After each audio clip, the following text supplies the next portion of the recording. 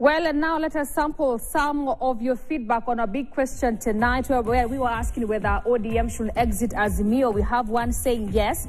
It's a matter of protecting the principles and integrity of the opposition. You cannot have your cake and still eat it.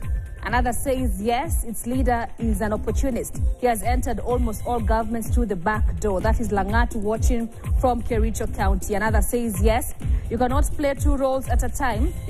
How can you correct a system you are part of? You're either in or you're out. Another says, my name is Austin Tor. In my opinion, ODM should stay in Azimio, and all those who feel like leaving, they should do so in peace. ODM should quickly exit from Azimio since it has already supported the president. Those are just some of the comments that are coming in, or your feedback from a big question tonight, where we were asking, should ODM exit the Azimio La Umoja coalition?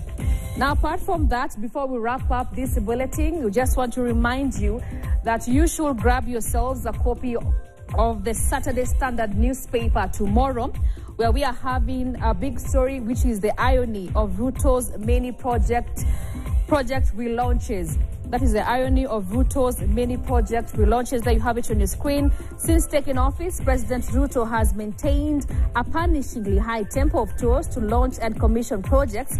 And now he has gone full circle and is relaunching projects he had commissioned as deputy president and others inaugurated by President Uhuru Kenyatta and his ministers.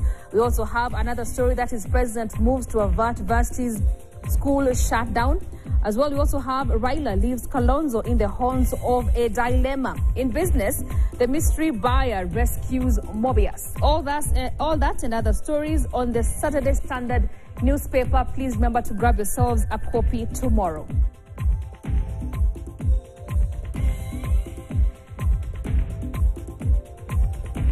Well, and that's it for us here on KTN Weekend Prime. Thank you so much for always choosing us.